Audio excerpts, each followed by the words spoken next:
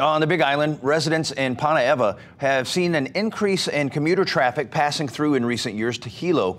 This week, they decided to make a statement. Hawaii Island Bureau Chief Jeremy Lee followed protesters as they opposed a county council bill that considers bringing even more traffic into the area.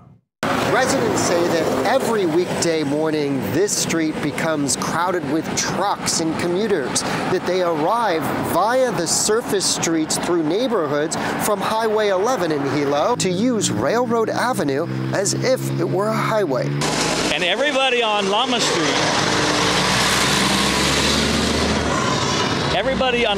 because I got all their names, don't want the traffic coming down Lama Street to come here. Going up and down the street, getting a feel of what our families think about the traffic, and they all said it's horrible. The argument that Railroad Avenue shouldn't be a part of a study the county council has been considering. It's called the Punamakai Access Route Alternative Study, is to use railroad that is owned by Hawaiian Homelands. Terry Napaahi has been organizing protests along Railroad Avenue, including this 5 a.m. demonstration that shut down traffic on residential Lama Street, sending morning commuters back to Highway 11 in Hilo.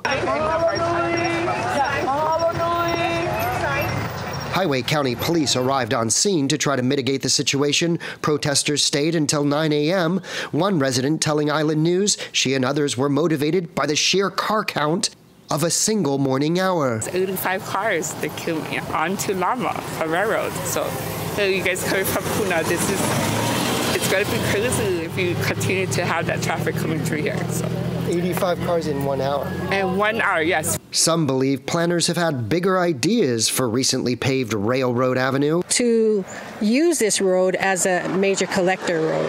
And so what would that be? A collector road is something that's going to be connecting so that our Puna traffic can be alleviated with the congestion through here, through our community. Napaahi is pressing for alternative sites, just not this one. In Hilo, Jeremy Lee, Island News. And just into the newsroom, the protest organizer contacted Island News this afternoon to say the bill has been killed. It would have looked into increased use of Railroad Avenue. This photo of organizers appearing in Kona today to testify, it was sent to us here at Island News.